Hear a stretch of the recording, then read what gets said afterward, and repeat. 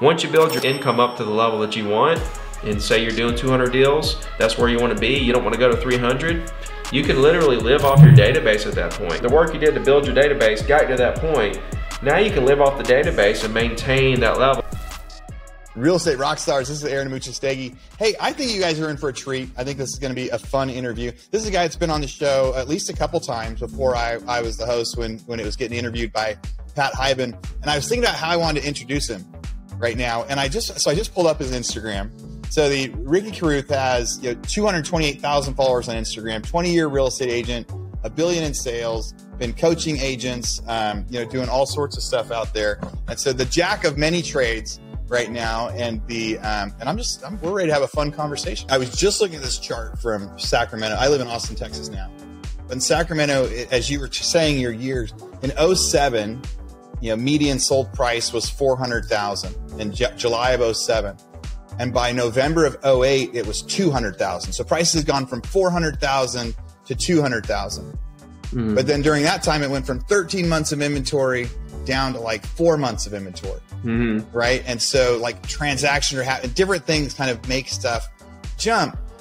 And there's less transactions happening, but they're happening. So it's like trying to figure out how people, well, they're happening by the truckloads, right? So one thing to understand for agents is that your individual business is literally a microscopic dot in the entire scheme of the industry, even when you break it down to your local market, right? So like the top agent, that probably has like 30 people on their team, they probably have at the end of the year, transaction-wise, 1% of market share, or less than 1%, or maybe a little more than 1%, or somewhere around there. And that's a 30 agent team. And you look at an individual agent, a new agent, let's just say, for example, their market share in terms of transactions is so minute, it's not even visible. It's a grain of sand on the beach. And so for even your business is, let's just say, a beach, right? And your business is a grain of sand on the beach. Take 50% of that beach away. Let's say you got a 100-yard beach. You take 50% of that away. You got a 50-yard beach. Well, your business is still completely non-existent compared to the overall market, right? And so I really want agents to understand that, sure, there's less transactions for the overall market, but that doesn't mean there's not room for you to go out and double, triple your business, right? You can double and triple your business. And one thing to understand about down markets is that all the really top producers, if you really pay attention, they'll all tell you the same story, that they came out of the ashes of a down market, and what they did during the down market is what propelled them to be that top agent. Okay, so like for me, for example, 2008, that's when I got back in the business. And what I did in 2008, 9, 10, 11 is literally the reason why by 14 I was selling 100 properties. The 100 properties didn't come because of what I did in 14 or even 13 or 12. It's what I did in 8, 9, 10, and 11. During those down years, that's why, because the foundation I built of people in my market who knew who I was. And so the next part about market share is that in my mind, it's not how many listings you have or closings you have compared to the rest of the market. It's how many property owners in your market know who you are, that you've talked to, that you have somewhat of a relationship with, that you're remarketing to, that you gave a great first impression to, right? And that there's a good chance they're probably going to do business with you. Maybe not, but you're putting your name in that hat. And the more hats you have your name in, then the more deals you're going to do, the more times your name is going to get pulled, from the hat when they decide who they're going to use as a real estate agent. So think of market share as property owners in the market, right? And whatever agent has the highest percentage of relationships with those property owners in your market, that's who owns the market. I don't care if they're doing 10 deals a year, right? And another agent's doing 200 deals a year, right? But the guy doing 10 deals a year is surpassing this year number of relationships in the market with property owners, and they're remarketing to these property owners through weekly emails and social media and different things. I'm going to put my money on the 10 deal a year agent who is building relationships at a far, faster pace than the agent that's selling 200 deals. I mean, they're dead in the water if they're not continuing to try to grow their influence. They're going to be stuck at that 200 deals forever. And that's the cool thing too. Once you build your income up to the level that you want, and say you're doing 200 deals, that's where you want to be, you don't want to go to 300, you can literally live off your database at that point, because your database got, your database, the work you did to build your database got you to that point. Now you can live off the database and maintain that level. That's why you see agents who are doing 150,000 a year, and they do 150 every year. They want to get to 250, want to get to 300, but they're just stuck at 150. Well, why? Well, if you dissect their business, you can see they're not prospecting. They're not doing anything to grow their influence and grow their database, right? They're just basically living off their past clients and referrals. Like, they did a bunch of work in the beginning to get it to 150, and then they shut the prospecting switch off. And now they're just coasting on that, and it's a mirage because they're doing deals and they feel like they're gonna break through in a minute. But when you're living off your database, you're just maintaining. You have to grow your database to see the exponential growth. And that's where a lot of agents kind of misconcept with market share, which is what you were saying with fewer transactions. Who cares if there's fewer transactions in the market? That means so little to you and your business, it's not even funny. This is a relationship acquisition game, and the transactions are going to fluctuate with the market a little bit. But if you want to go out there, and let's just say we're going to have a down year next year, which most everybody's predicting, we're going to have 4.5 million transactions or something for existing home sales versus 5 million this year and 6 million last year. Even though we're going to be down, is what everybody's saying.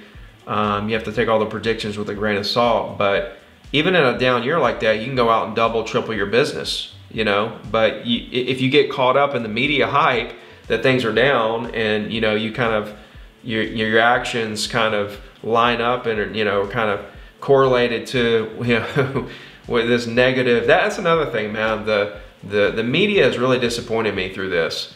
Our media is driven by clicks. How many clicks can we get? It's not driven by how can we provide people with the information that's going to help them. It's driven by how much engagement and clicks can we get on this headline. That's super disappointing, man. Yeah, there's been, the news all over the place. It's been a problem the last several years of where can we just get accurate news? Where can we get accurate so we can make decisions? Because during, in real estate, it's really easy to say like, well, let's see how many months, let's see what the average days in the market are. Let's check out the zip code. Let's do this. The stats are there. So you can say like, okay, this zip code is performing better than that zip code. That's like being able to use news to make decisions, and the news that we get, it's so tough to make decisions. I like your point about how however many transactions are happening doesn't matter, because you don't need to have a high percentage of that. You just need a higher percentage of the transaction shares that you had last year. And if there was, 1,000 transactions last year and you did 10, and there's 500 this year and you do 11, you've done a huge percentage change or something like that. So some people right now, I'm getting a lot of questions that people message me on Instagram. And one of the recent ones was somebody's trying to figure out if they should, and really they're saying, hey, in my town now, there's only 80 transactions a month the last month, and it used to be 400. So it dropped down a lot. They're saying, should I double down on my current stuff and be patient, just do my open houses, do my door knocking, do my same plan, and knowing that I'm building market share, and when the market comes back, I'm going to fly? Or should I expand and actually add in new cities, new counties, new zip codes? So geographically, should I spread? Because they're trying to figure out, if I need transactions now, the only way I can actually see more is go wider. What do you think about that? Is going wider better than going deeper? Is it both? Do you think it matters? Depends on the town and the population, and how far these geographical areas are.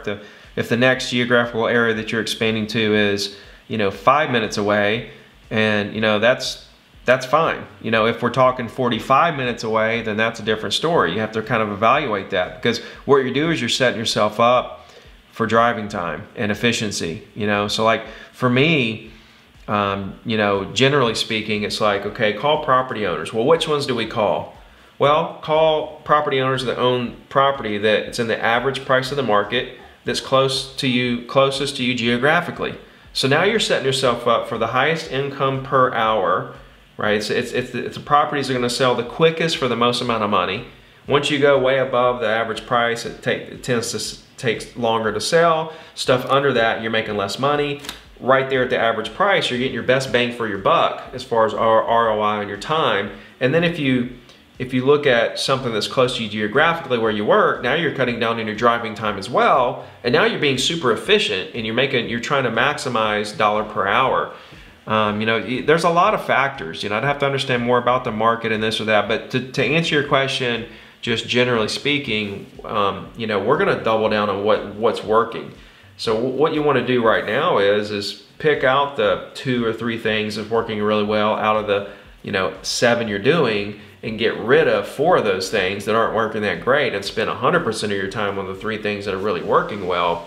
And yes, you want to expand the market share, people know who you are, and get ready to ride them, expand with the market. See, this is why those big top producers that, you know, really made it when the market, you know, had a downturn, is because they put this foundation in place, like as I did.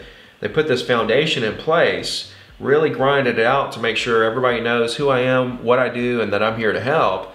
And then as the market re-expanded, which happens 110% of the time, your business explodes with the market expanding. And so that's what it is. You know, you want to put whoever asks that has their head on straight with thinking about putting yourself in position to expand with the market. When you think about transactions today, that creates a lot of cloud, because now you're thinking short term, and that's a dangerous game to play. You know, if he's maximized the amount of relationships he can create in his local market where he's at, then it might be a conversation to expand.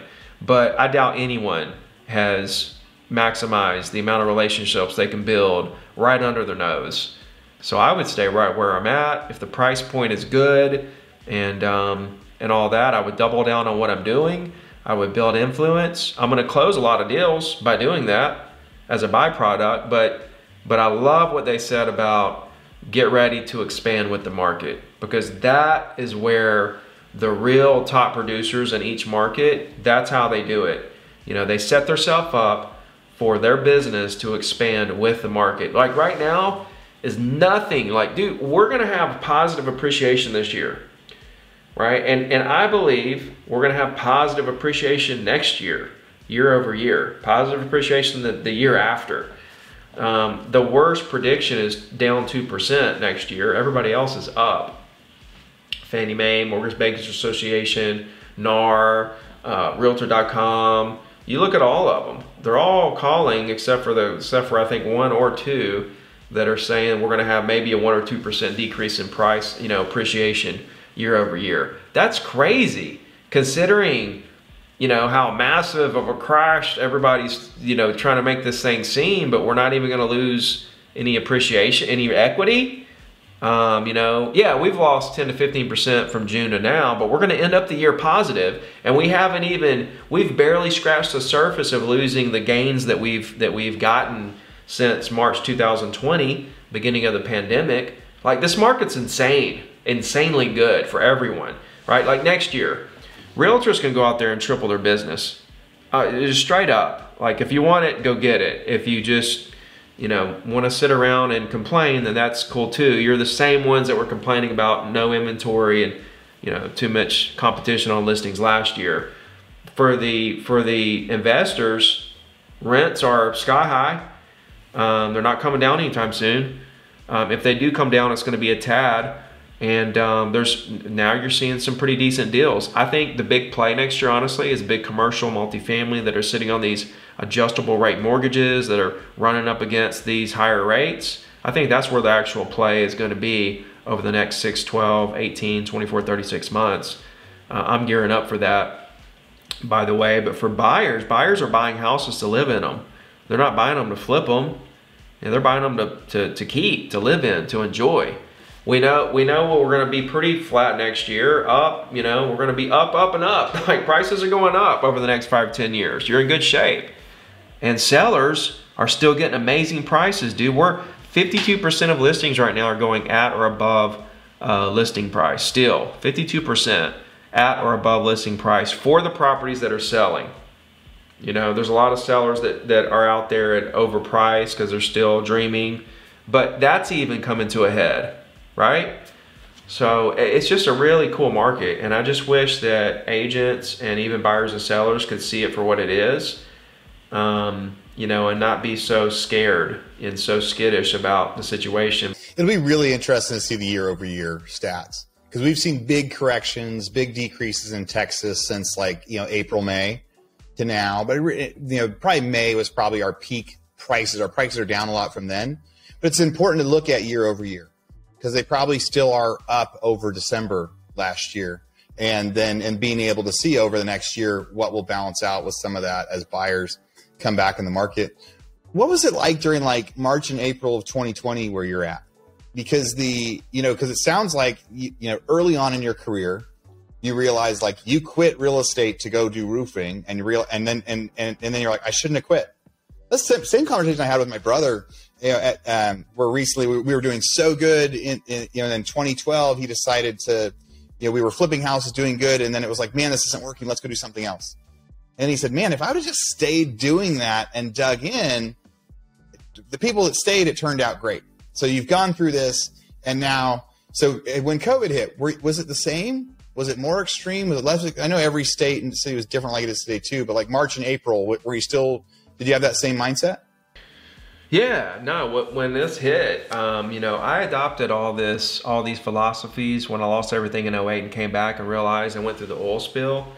I was done with worrying about crashes and stuff. When the pandemic hit, I was like, here we go, you know, this is another thing. So we were down pretty much like the rest of the country, down about 20% transaction wise during that month and a half that we were completely shut down. You know, we had about 20% of people, we had 80% of the same amount of people write contracts and go under contract on stuff. That was the most amazing thing, wasn't it? During the complete shutdown, okay, we still had 80% of the same amount of closings. So we had about 20% back out of contracts, but 80% still closed. And then we had 80% of the same amount of people from that same period the year before actually write contracts and negotiate and ratify deals. I mean, that's just amazing, because here we are in this, you know, 100-year scare of a pandemic. Nobody understands what's going on. There's a lot of uncertainty with the financial markets and life in general, if this thing is going to kill everybody or whatever. No human contact, and people are still writing contracts and doing deals and putting stuff under contract. It was like the craziest thing I've ever seen, but it just goes to show you how resilient the real estate market is and how solid of a business that we're in, and how much job security you have as a real estate agent. You know, that nothing, like, that was Mother Nature, dude. Like, you can't take the market down. It's going to find a way to close deals, you know, to go under, you know, how did banks and title companies adjust that quick to get 80% of the same amount of deals closed with no human contact, and get deals under contract, show price? It was nuts. So I did a video. It was like, it was late April, and I was like, we're fixing to see the largest real estate surge we've ever seen. This is when we're still locked in our houses as a country. Well, why did I think that? How did I know that? Well, I didn't know it. I assumed it, and I had a feeling about it, because when you see a market go down in transactions, especially that quick, I know based on experience that that's just building pinned up demand. And that when we get to the other side, it's going to explode like an atomic bomb. Now, did I understand the dynamics between printing money and stimulus and everything else that happened that actually created, you know, the actual amazing, you know, surge that we saw? No, I didn't realize that was going to happen at the time. But just the fundamentals of the real estate market, I knew that we were going to see a surge of real estate deals. And so I was excited. You know, I think I closed 2 or 3 during that shutdown. I had a bunch of people fall out of contract. I closed a couple, and it was like, man, we're down low. But I was thinking in the back of my head, it's okay. We're fixing to see some serious business flow through. It's the same thing I'm thinking now. You know, when we're seeing these transactions go down, the demand is still there. You know, people still want houses. They just kind of got knocked off of being able to because of interest rates and the combination of high prices and high rates. But, you know, I don't know if you still sell now, but earlier this year, when we were at that 5.5% 30-year fix for like 2 months or whatever, however long that little stretch was, where it kind of hovered around 5.5, that was heavenly. I mean, you know, buyers were able to kind of breathe for a second. Sellers were still getting amazing prices. We were still selling things. I mean, that we weren't getting 30 offers in an hour. We were getting 2 offers in a week. Things were great. That was an amazing little moment right there. It's like, man, if it could stay right here, this would be heaven on earth for the whole market. Buyers, sellers, agents, investors, everybody. And that's where we're headed now. Next year, at some point, we're going to hit 5.5-ish. I assume. I'm assuming that. I don't know anything, but I would think that we're going to hit somewhere in there. It's going to come back down. If not next year, the year after, it's going to come back down. And when it hits in that 5 range, you know, under 6, we're in the low 6s now. We're going to be at a lower price point when we do hit that than we were several months ago when we were at that 5.5% interest rate. So we're going to get into this market where we're going to be in this. This is what I'm hoping. This is what I'm dreaming of right here. Okay, Aaron, that we get into a market where we're at this 5.5%, 30-year fixed, and prices are lower than they were last time we saw 5.5%, 30-year fixed, and it's going to be even more heavenly than it was, you know, then. But yeah, no, man. When the pandemic hit, I just kept my head on straight and just kind of looked at the situation like, okay, things are fixing to really bust open, you know. But yeah, I don't know. I had like 13 deals. I had like 10 of them, you know, dropped the contract, and you know, so it wasn't the most fun, I can tell you, but you know, you just have to stay calm. You know, too many people freak out. See, it's just a great point that when you think about how quickly transactions came back then, because by May, transactions had picked up a lot, and and people were kind of back in, and it was a lot harder to do the deals. And that does show kind of some of the resilience of the real estate market and where that demand comes from. Other stuff pushed demand later, and people wanting, there was all these external forces, but maybe one of the biggest forces was just there was no transactions for a few months. So that pent up demand starts building up even more. You know, you started with talking about how, you know, real estate, I think real estate and people getting licensed and real estate agents, it's like one of the best businesses in the world to start for somebody, because the barrier to entry is like taking that test. And there are some of the expenses. I know some people that, like, you know, they should have memberships at like 8 MLSs and they only have 1 because they want to save some money or they're trying to figure out, you know, what to do. But you can make the income of the doctor or a lawyer with the not. I mean, you don't even need to have a high school degree, you know. But it's the equivalent of being able to start and learn, and so much of that mindset stuff. I think today's interview has been great. I think for our listeners, it's you know, over the last month, we're getting to share so many different perspectives of statistics of some markets that are, you know, of people that are going, you know, transaction changes, and people that are saying it's going to be bad. You know, people are going to say it's going to be able to worse, as we're trying to just give the real, you know, news out there and show people how to succeed. The most important part of anything is how are we going to succeed? How are we going to push through? And that was the biggest reason I wanted to get Ricky on here today, was because that's what I've seen on your social media more than anything. I could tell you, I did my weekly email that I do every Wednesday since 2007 to my real estate clients, and so I you know, once a month or two, I'll really, you know, deep dive into the data of my MLS. Mm-hmm. So right now we are up over 100,000 average price wise year over year, and that's not just December to this December. This is all year last year and then all year this year. Condos are up from the average price of 508 to 616, and houses are up from 647 to 706. Transactions on condos are down 18%, but only down 3% on single-family homes. You know, that's my local market here, Gulf Shores, Orange Beach. You know, so, I mean, you look at the 3% down on single-family homes and you think, okay, you know, prices are up from 650 to 706. Prices on condos, the average price is up 100,000 from last year. It's just like, man, guys, this is just like an incredible, and what everybody needs to do is go into their MLS I urge everyone to go to their MLS and instead of complaining and crying and worrying, go there and look at how many closings are happening every single day.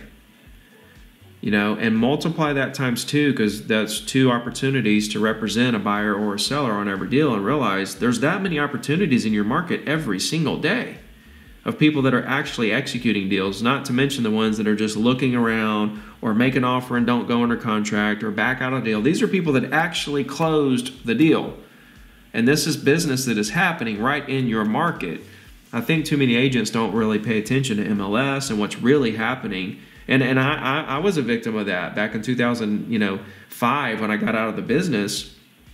I didn't realize, that deals were still happening. I was in this mindset of, oh God, the sky is falling and, nothing's happening and I got to go do something else to pay my bills, when I could have sat right there and continued crushing it. I just didn't realize, that it was the power of relationships and branding, and the market itself is like Mother Nature. But yeah, man, no, it has been a good interview. Yeah. Well, Real Estate Rockstars, you heard it from Ricky. So it's Ricky Carruth. He's over at Instagram. I'm Aaron Amuchastegui. Come reach out to us on there. Both of us, we message people back. We answer our DMs. We provide content. We try to really provide value out there. That's the most fun. I was telling Ricky before we started recording, I have the most fun on social media, getting to try to provide value and then getting to meet the people that I did it with. So Ricky, thanks for joining me on the show today. Hey, thank you so much for watching today's video. I hope it brought you tons of value. Let me know what you think in the comments, and I'm going to put the next video right here for you so you don't have to go anywhere. You can just click this video to keep that Ricky train rolling. Hey, we'll see you guys on this next video, and I'll talk to you soon.